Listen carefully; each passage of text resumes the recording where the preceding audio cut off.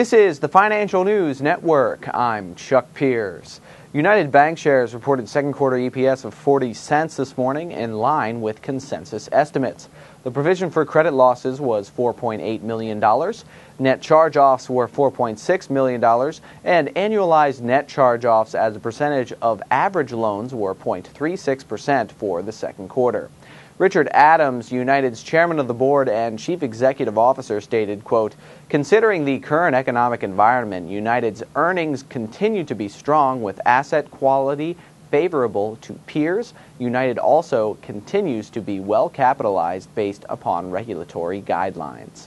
United Bankshares has a potential upside of 6.8% based on current price of $24.46 and an average consensus analyst price target of $26.13. For more updates, stay tuned. You're watching the Financial News Network. I'm Chuck Pierce.